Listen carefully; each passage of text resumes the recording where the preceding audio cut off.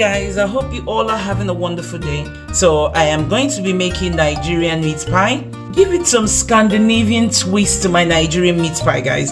So carry on watching to find out what the twist will be. So if you're new to my channel, my name is Sasha and welcome to the Lindberg family. You're welcome to carry on watching.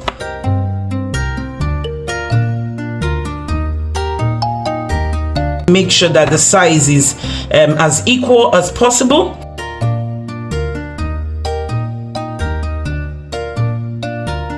So guys, I've rinsed it, and so now I'm just going to put a little bit of salt to it and then parboil it for no more than 10 minutes, guys. So I'm going to keep an eye on it 10 minutes. So that's my carrots, is still okay. So I'm just gonna wash it first. Try and get it same size as the